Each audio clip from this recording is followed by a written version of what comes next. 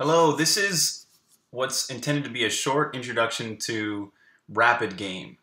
RapidGame is a command line tool for Mac and Windows that pre-builds all of Cocos 2DX and the Cocos 2D.js libraries for Mac, iOS, Android, and Windows for multiple different architectures and configurations. And basically what it does is it saves you a ton of time. If you're a developer of games that uses Cocos 2DX, this will save you a lot of time, and it'll also save you a lot of hard drive space.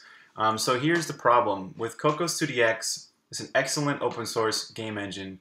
However, whenever you go to build Cocos 2DX, you're looking at let's see, it's around 900 different files that you have to build just to build the engine. And I'm building the tests right here, which is actually a little bit more than all the files that you needed to create.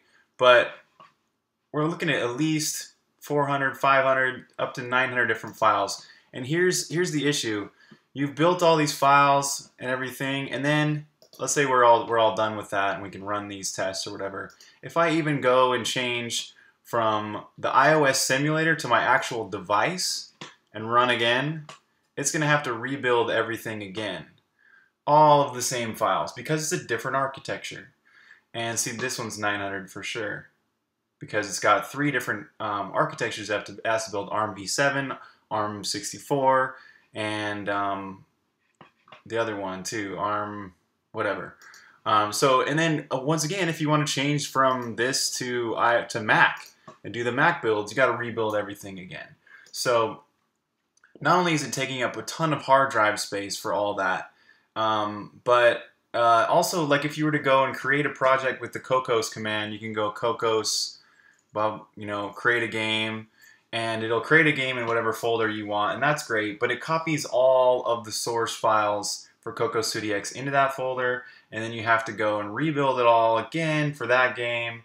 And then once again, if you change the architecture for that, so you're looking at tons and tons of building Cocos 2DX, and also every time you create a game with the Cocos tool, you've got at least 500 megs on your hard drive just to put the files for Cocos 2DX together. And then secondly, once you've built it, all the Xcode derived data that you've got is going to be at least another gigabyte per architecture, of object files and libraries and everything. So to solve all those problems and to save you a ton of time, I created what's called RapidGame, and RapidGame is a node-based cross-platform tool that you can use to basically compile all of Cocos 2DX for you. So I've got everything set up so I can do a little example and show you all about RapidGame. So the first command you want to do when you're installing RapidGame is, well, first you got to make sure you've got Git and you've got Node. And if you don't have Git and Node, there's simple instructions on how to get that just by going to Node's website. They've got an installer. It's super easy to install Node on Windows, Mac, or if you want to compile it for Linux, you can do that too. And then Git, most systems already have Git, but if you don't have Git for Windows, for example, you can go and get that.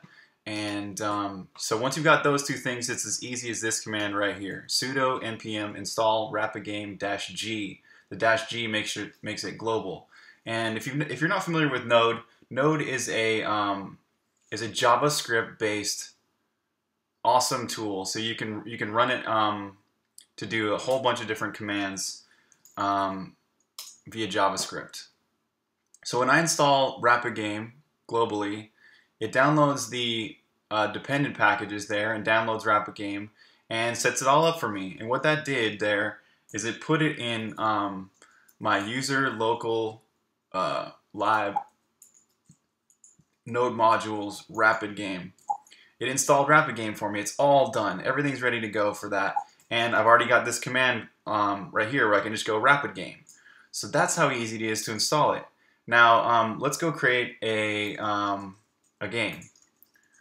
So not only is RapidGame a pre-building tool for Cocos 2DX, but it's also a templating tool, so you can use it to create games really fast.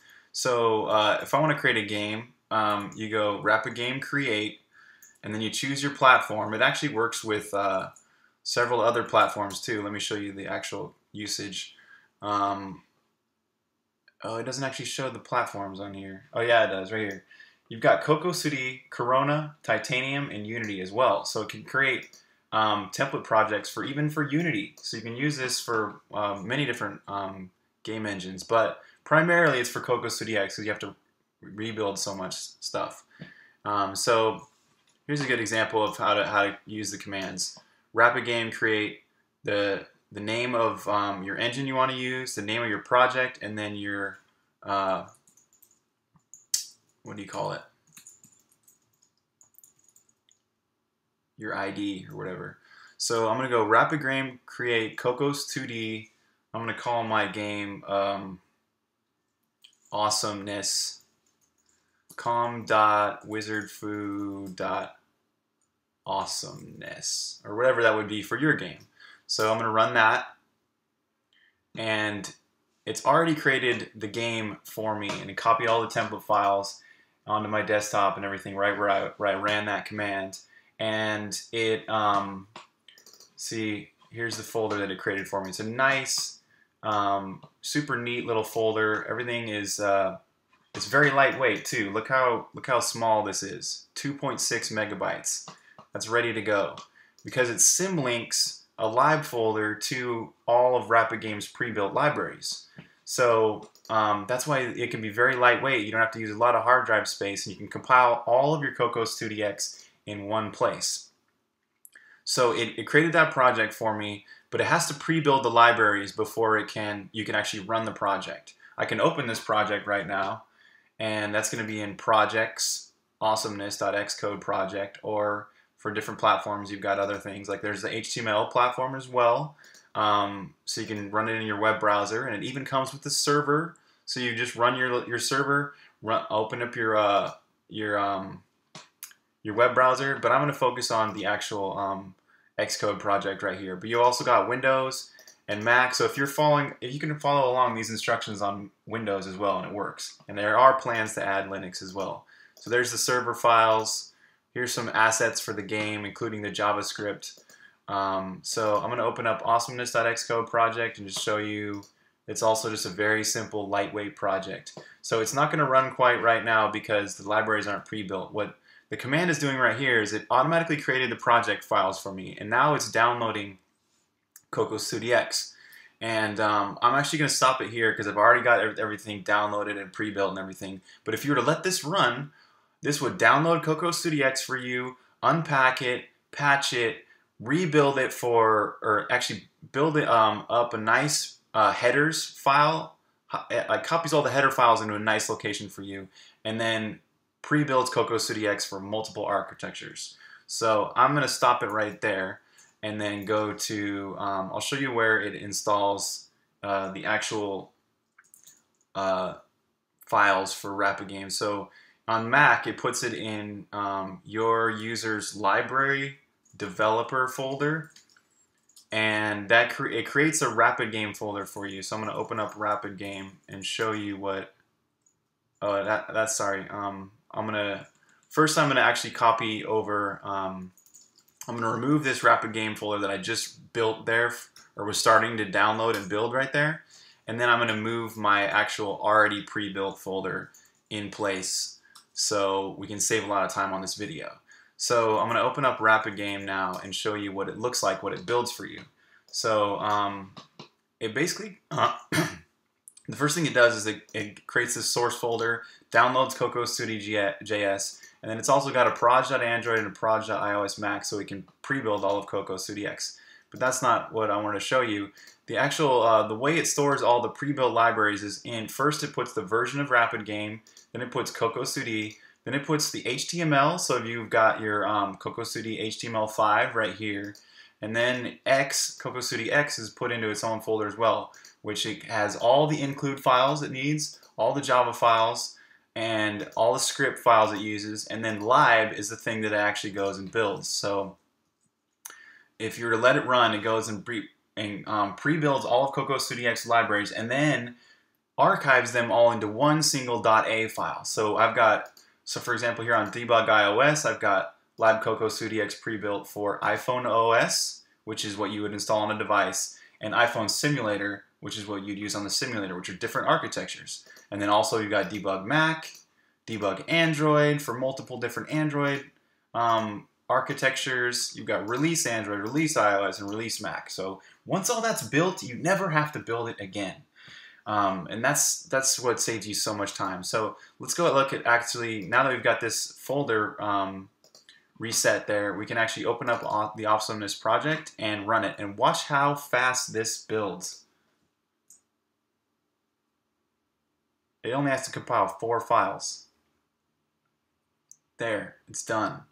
That's how fast it is. Rather than waiting 5 minutes for CocoaStudio to build every time, you can easily run your project super fast. And so it even comes with this nice little 2-scene project. One scene here is the menu scene with the title of your game. So if I had named my game something else, it would have a different title right here. And so I could play. It's a very simple little game here with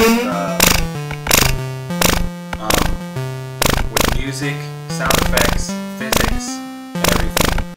And then look, if I want to go and create, let's say I want to go and run the Mac project. Super fast as well. Only compiles three files because everything's already pre-built. It can just link those libraries and boom, run as fast as it possibly can. So here's the game running on Mac. Same exact thing, but just a different architecture. But you're using the same code base. So RapidGame projects work with both CocoaStudio.js and CocoaStudio.x because it compiles all of CocoaStudio.x and it compiles the JavaScript binding, so you can use either CocoaStudio.x or CocoaStudio.js in your projects. And I'll show you an example of that where I am actually developing my new game, Songbringer. I'm developing it in CocoaStudio.x purely, but it uses RapidGame. So if I were, I'll go to the folder for that. So Songbringer, the way RapidGame works is it basically just creates a lib folder. So if I wanted to upgrade to the latest version 0.9.3, I can go like this. This is so easy. I just remove the lib folder that was existing, and then I go RapidGame init dot, and it symlinks a new lib folder for me. So now that I've got so see how it links to that where RapidGame is built. So library developer RapidGame 0.9.3, and I've noticed that when you upgrade your version of CocoaStudio.x or RapidGame, you want to reload your actual Xcode project because then it re-indexes everything. So now I'm using this new version of CocoaStudio.x. That's how easy it was to upgrade. I can go and just run it. So this is it running it. I haven't tested this, so let's see. Let's make sure this works. Oh, there's one thing. It doesn't have set uniform float array. That's a thing I checked into the CocoaStudio.x project. Hopefully they approve that and add it to the next release. But let's see. I'm going to comment that out, and we should be able to just run the game. So, but here's how RapidGame actually works.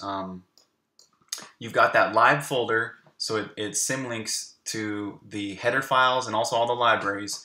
But in the actual project, I'll show you how it works. Okay, so great. We're working here. This is fine.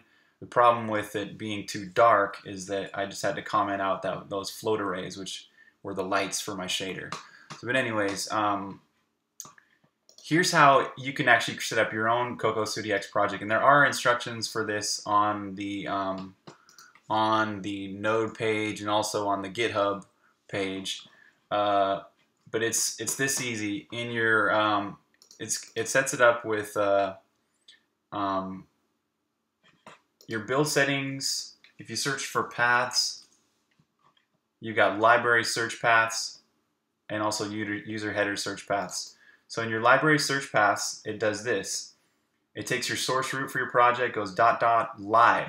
So see, it's relying on that lib folder to even load all of the archived Cocos 2D files.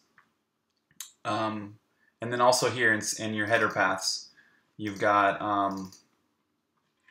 this is how you would set it up. You'd have to do a lot of, copy a lot of these folders and whatever, but basically you can set up your project this way to rely on that live folder. So you can link to /cocos2d/x/include, and that will contain all of those include folders, because we've already seen that.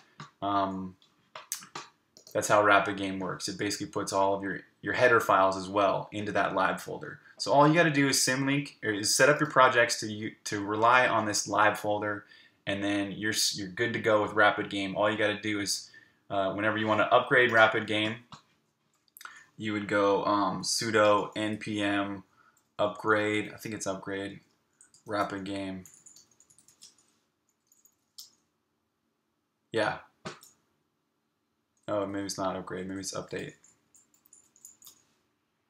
Yeah, it's update. So that's it. That's how you can create your own projects without having to rebuild your Cocos 2d libraries all the time. Another thing about Cocos 2d is they release a lot of great updates. They're updating like once a month. So if you're keeping up to date with Cocos 2d, you're having to update it all the time. So this is how easy it is to do your projects with Cocos 2d and pre-build them. So that's the purpose of RapidGame. Thanks for watching this video, and that's it. I hope it helped you.